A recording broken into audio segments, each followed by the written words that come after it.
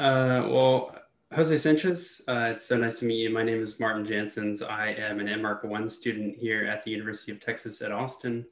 And this is part of the Goldsmith interview series where before your lecture at the UTSOA as part of the lecture series here, I just get to ask you some questions more informally.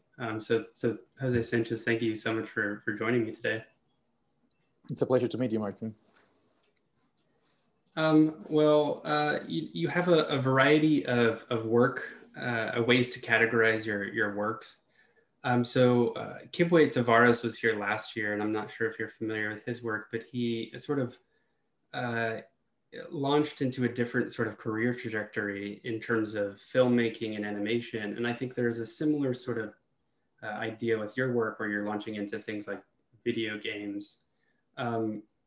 And I'll ask you the same question I asked him last week, which was, how do you describe yourself to people when you're talking about your profession?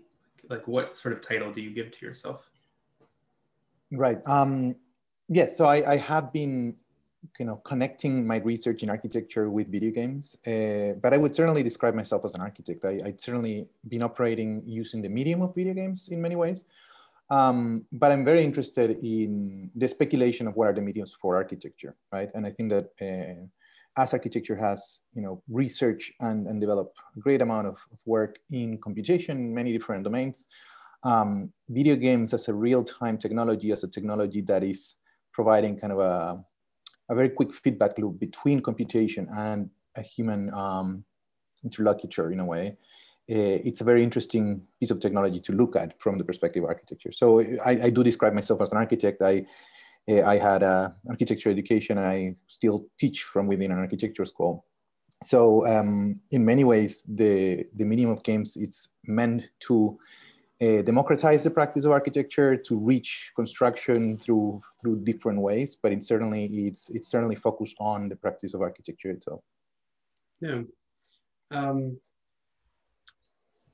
Do you think that there are more parallels between video games and architecture than sort of people's gut reactions have them to understand? I guess my question is more about the audience that you're trying to reach. Are you trying to reach a broader audience with something like video games? Or are you still trying to just find ways to visualize and communicate with the same sort of umbrella of architects that we're sort of used to considering? Right. No, I'm certainly trying to expand the reach of architecture to a different audience, right? I do describe my work as trying to establish a dialogue with like non-expert users. So I certainly embed my work into what could be considered infrastructure for DIY. If you start looking at, catalogs of things like the Whole Earth catalog back in the day, there was an attempt to kind of, share recipes or ideas of architecture and design and farming and, all sorts of different attitudes towards living in a way through a medium of a catalog. And in many ways, I think that our current audience, the kind of the 21st century public in many ways, gravitates strongly to things like video games. And it's a medium that certainly has a very strong following and a very strong audience, and one that is very literate to engage with complex systems, with design and user-generated content. How do you kind of create intelligence out of a collective enterprise, right? By sharing recipes and knowledge through forums and so on.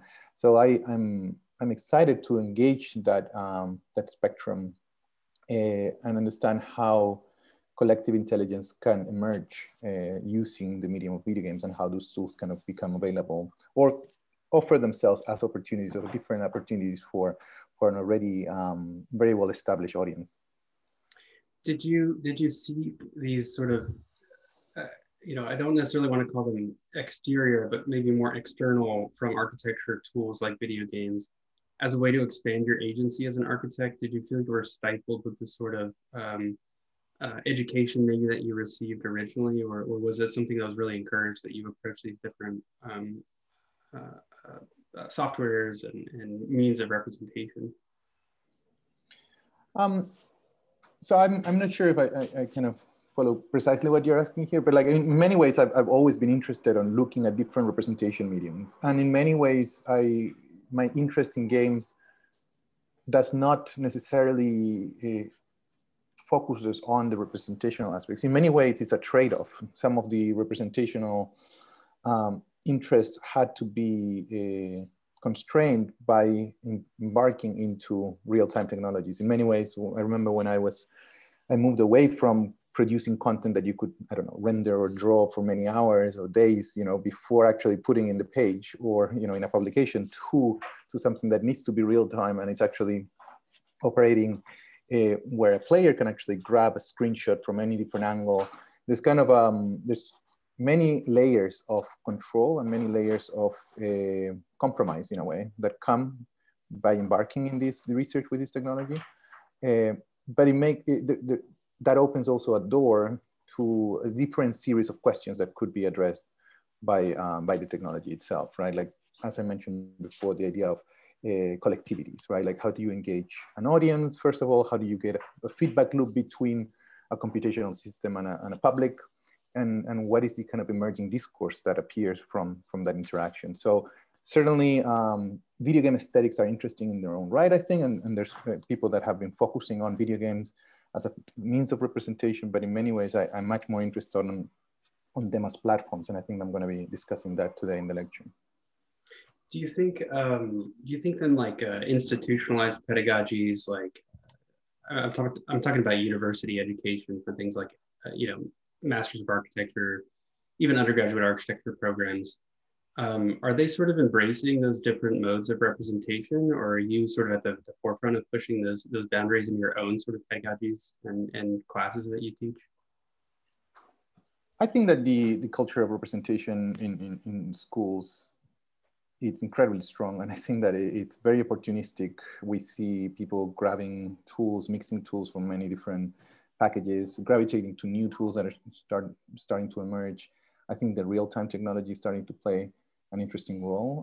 I'm not a big fan of some kind of packages, you know, that give you a very cooked result in a way, that there's very little experimentation.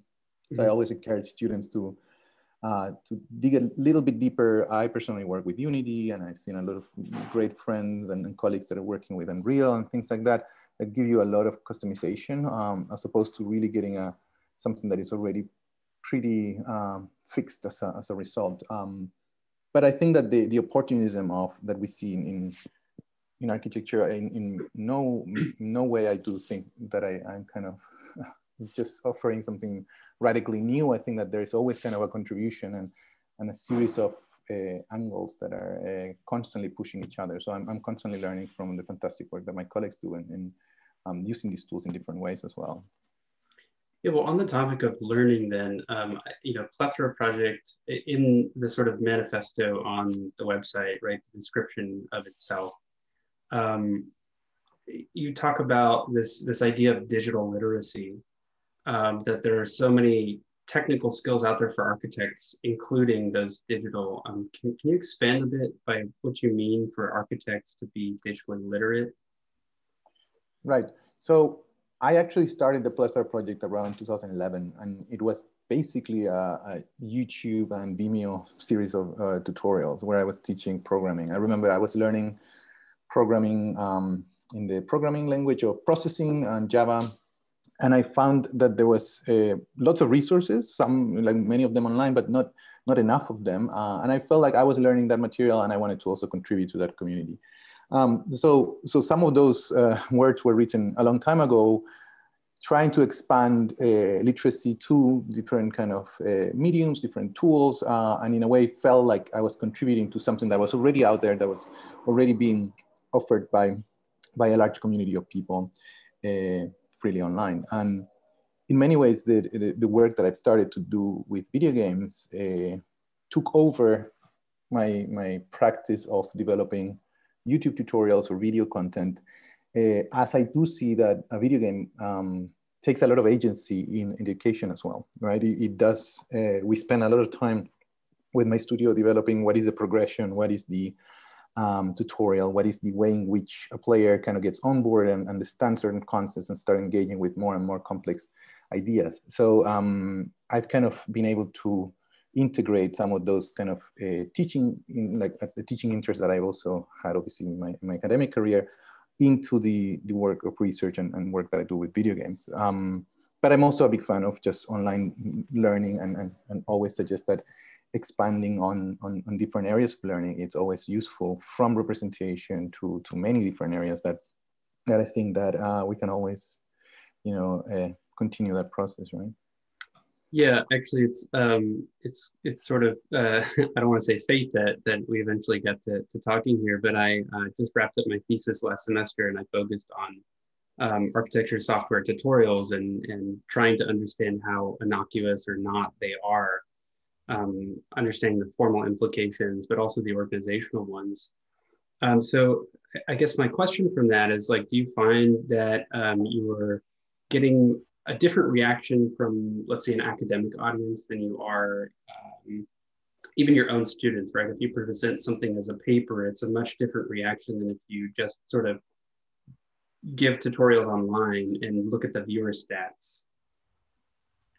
Yeah, absolutely. And I think that the tutorials for me have worked best for engaging technical content, where I'm in a way exposing my ignorance sometimes, and like my way of learning through things. And in many ways, the students or the people that kind of gravitate to like my content, they tell me like that I'm approachable, that someone, they understand how I'm kind of trying to break a particular problem. And, there's that kind of sense of like a journey through learning some technical skills.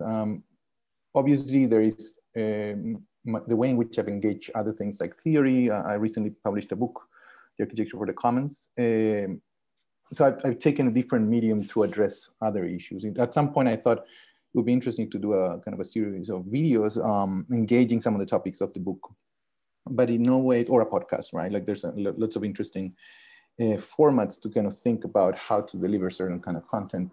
But in a way, my lectures and my writing are able to kind of discuss other aspects of the work that sometimes a video tutorial obviously cannot. Although there's great practices of video essays out there as well, which I find quite interesting. And I could see how architecture will potentially embark in this territory as well. Yeah. Yeah, I guess just a couple more questions here. One is actually on the sort of verbiage and the sort of nomenclature that you're gravitating away from and towards. Specifically, you mentioned a move away from, on Plethora project, and away from the term parametric, right, and parametricism, and Right. towards something like discrete. Do you think that there is sort of a gap in the amount of words that we use as architects to describe our own work or our own fields? Do we tend to like categorize things together too much? And are you, can you just elaborate a little bit on why you're choosing to move towards something like discrete versus parametric? Right, so that is perhaps the central argument of my book, right? I'm someone that studied in the Architectural Association under someone like Patrick Schumacher. And I was very, basically at the time, I was in the AA when Patrick was releasing his book and the series of books that came along on parametricism. So the ideas of the discrete and the ideas presented in the book of the Architecture of the Commons have been brewing for quite some time in that regard.